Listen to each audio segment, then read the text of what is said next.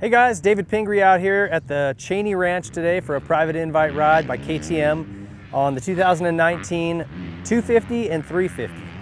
A lot of changes made to both of these bikes. Completely new frame, added a lot of gusset plates and welds, and members have been increased in diameter to increase torsional rigidity while still maintaining some of that good flex characteristic that you get out of a steel frame.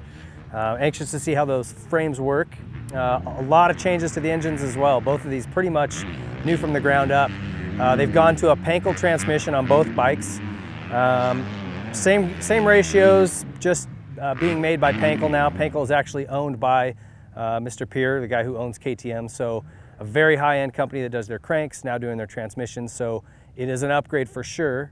If there was any transmission issues in the past on these motorcycles, not going to be one now. All new mapping on these motorcycles, all new exhaust, particularly on the 250. They did a lot of work on that. They were saying over 50 different systems made before they came up with what they liked. Lower radiators, they've dropped those down to get the center of gravity down, increase the amount of flow that goes through those. What else? Let's see. Lots of good things on these things. The air boot, the velocity stack has been shortened and stiffened. Apparently we were getting some flex before as the thing would pulse. So a lot of little fine tuning and details like that they've sharpened up. Still comes with the same Brembo brakes, you know, the same hydraulic clutch. Both bikes, all the bikes actually share the same bodywork. Same swing arms, other than the 350 and 450 are slightly longer, just in the channel in the back. Dunlop MX3S tires on all these bikes. New seat that is supposed to be a little bit better grip, a little bit better feel. They've made some changes to kind of rider positioning, so we're anxious to see how that feels. But a whole host of changes to these. The fork as well has been refined. It's gotten the same updates that they got on the factory edition last year. And the top triple clamp's also been stiffened, and apparently that gives the fork a better feel, actually a little more plush feel, without giving anything up. So it's those little refinements that really make the bike better, according to KTM. So we've got Gage Schehr out with us today. He's going to ride the 250. I'm going to get my turn on the 350, and we'll get you some feedback on these things after we get a little bit of time on the track.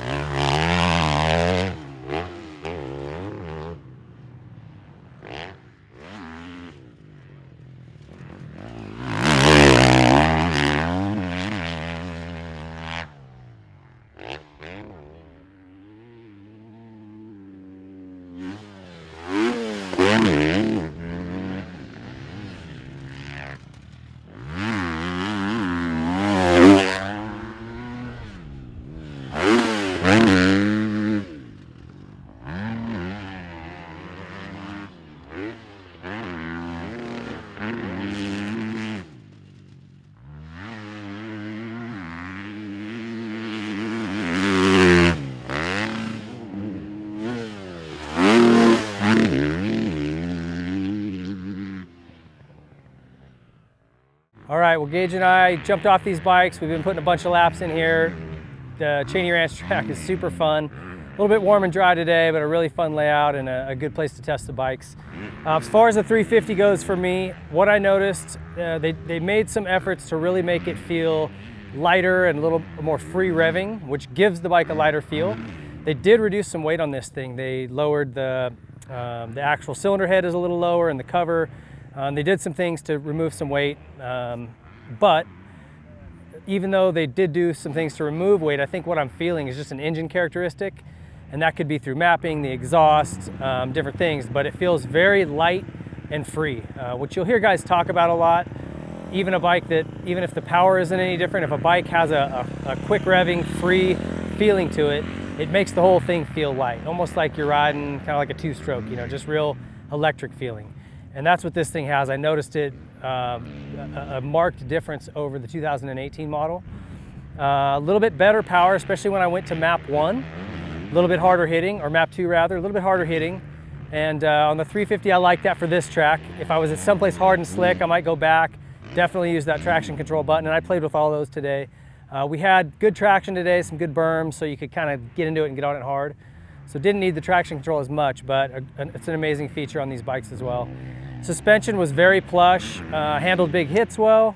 Not a ton of bumps built in yet today, but overall, super stoked with the suspension. I turned the compression in on the fork, one click, just to sort of hold it up a bit.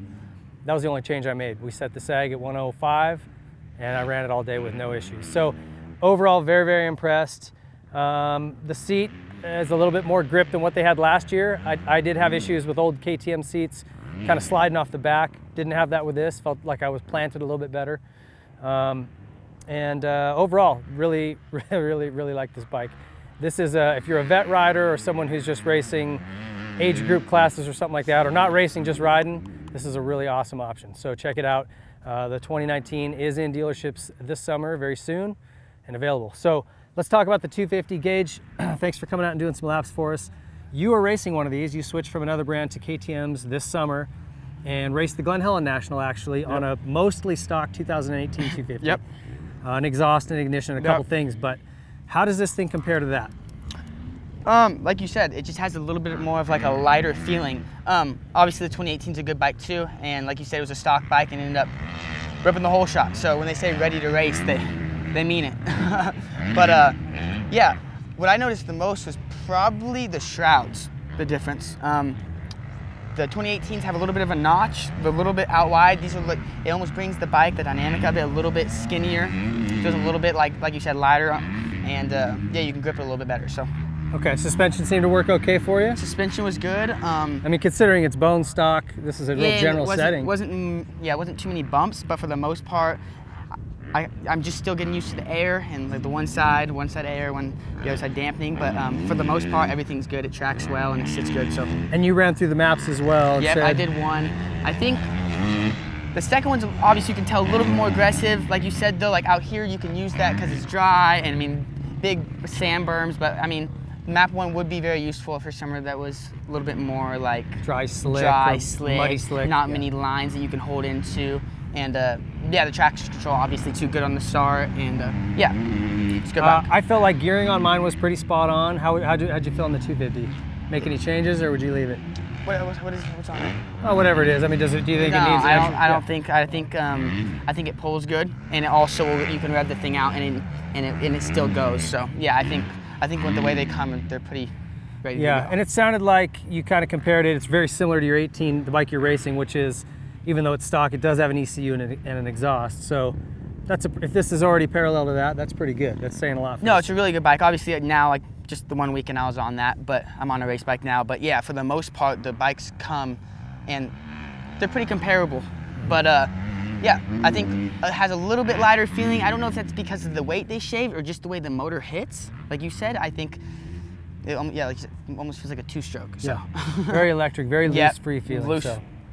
Cool, well I appreciate you coming out and helping us. Check these things out, really stoked with the changes they made, and I think that even though some of them are subtle, they make a big difference overall when you add everything up. And these guys are always looking to shave little bits of weight when they can, lower that center of gravity. That's another thing about it. Those radiators are lower, which can really have a lightning feel to it. So that could be some of what we're feeling too. Anyway, great changes on the 2019 KTMs. 350 and 250. Check them out at your local KTM dealer. Thank you for watching.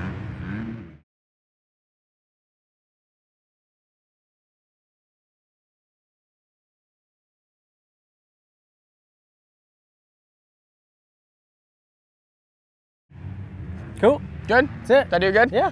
Awesome. Thanks, man. I don't do this often. I'm just like, I'm kind of winging it, bro. You did perfect.